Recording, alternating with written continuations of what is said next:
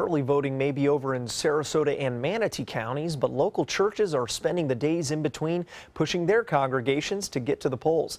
Polls on Tuesday. ABC's Kate Flexter has the story. Here at Light of the World Church, the pastor had a really interesting message this morning. It was a call to action. On Sunday, the sermon had a clear message: get out and vote. For churchgoer Vicki Oldham, it's important. It started out the sermon definitely pointing out the importance of voting no matter who wins. Pastor Kelvin Lumpkin delivered the sermon and says it's crucial for churches to be involved in the process. Well, the African American church still holds a special place in the community. Pastors still have a large influence, and I don't think I should use my influence to tell people how to vote.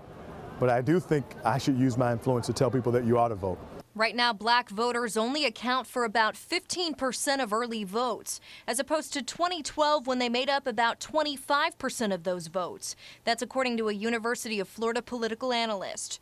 Pastor Lumpkin says he's seen some of that apathy firsthand. But I'm mostly concerned about those who just feel like their vote doesn't count and just kind of sit on the sidelines and let it play out. And I think that's a dangerous mentality. Sarasota's NAACP President Trevor Harvey says African-American churches across the country have a history of influencing voter turnout. It's churches' ways to be able to be a part of the process, not telling you who to go and vote down the ticket for, but we're going to encourage our parishioners, hey, let's go vote. Harvey says it's particularly important for the African-American community to exercise that right. It's really not who you go out and vote for, it's just that you do go out and vote, because our forefathers, many died, blood, sweat, and tears for us to have the right to vote. For Oldham, that's what drives her to the polls each year.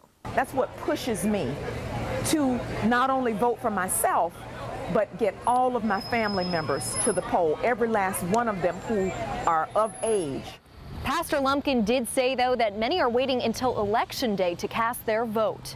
In Sarasota, Kate Flexter, ABC 7, your Suncoast News.